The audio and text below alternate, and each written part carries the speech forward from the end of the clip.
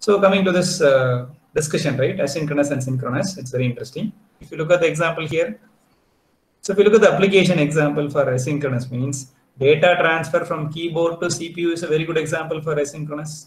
Protocols used are, as Rieri said, it is UART and PS2 or USB, and copying the video from the memory card to the mobile phone. So from this example, what we need to understand is memory cards in our mobile phone is communicating with the mobile phone through SPI protocol, which is a good example for synchronous serial communication.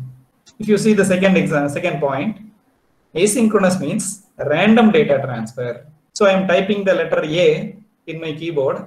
So one serial byte has gone from the keyboard to the CPU. Nobody knows when I'm going to type the next. Even I can type the next key after 5 seconds. I can type the next key after 10 seconds.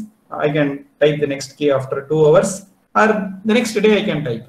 So the time interval between first byte and second byte is unpredictable.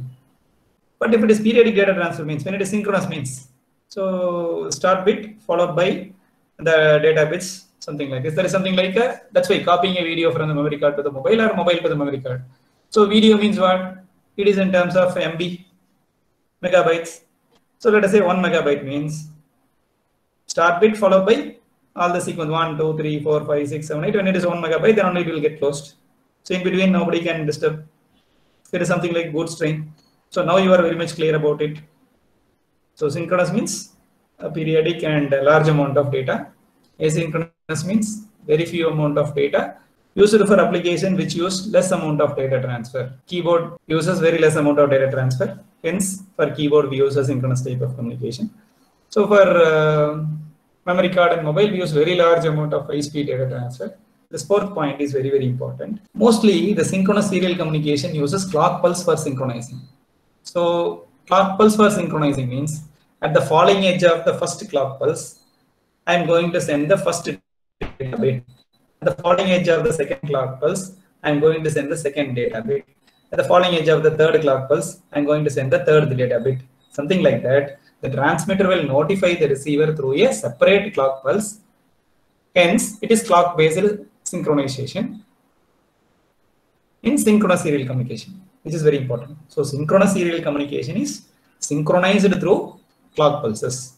So, the notification for the data is the falling edge of the clock pulse or rising edge of the clock pulse. So, both the transmitter and receivers are connected through the separate clock pulses for a synchronous serial communication. Separate pin for clock, separate pin for data. But in asynchronous serial communication, the synchronization before starting communication, checking the capabilities and fixing the data rate is called as baud rate. Why baud rate is necessary? Because it is communication between two boards, something like a mobile phone board and the PC board.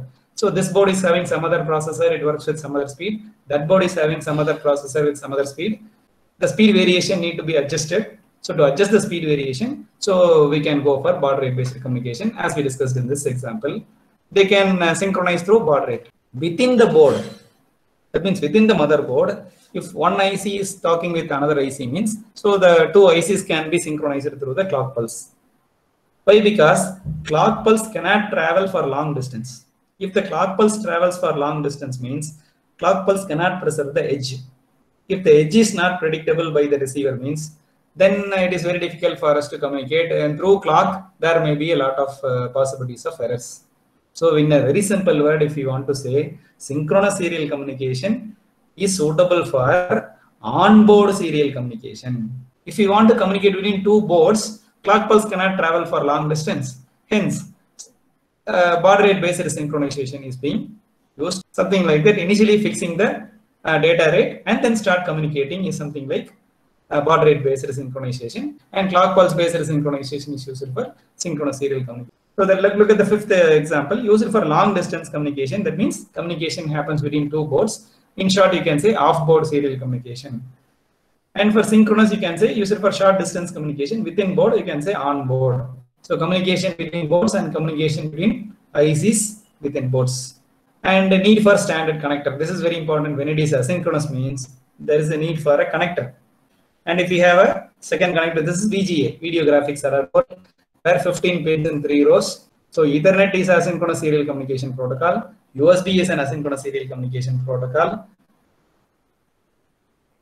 VGA is a asynchronous serial communication protocol. RS-232 is an asynchronous serial communication protocol. So which are all asynchronous. So they have a standard connectors. Why? Because they communicate between two boards. So there must be a connector and there must be a cable, and through cable the connectors are interconnected and two boards are interconnected. But if it is a synchronous means, so this is the PCB. This is the PCB layout. So where here you can see, look at my cursor, look at the screen. Here you can see this is one IC, and let us say this is another IC. So this IC need to talk with this IC means, so we need to put a PCB track only. So through PCB track, the communication can happen. So there is no need for any standard connector for a protocol which uses synchronous serial communication. So good example is I2C. I2C protocol is a good example, and SPA protocol is a good example for synchronous. Now we are thorough about the word synchronous, asynchronous, and synchronous. I hope you have understood much better now from the table, which is very interesting.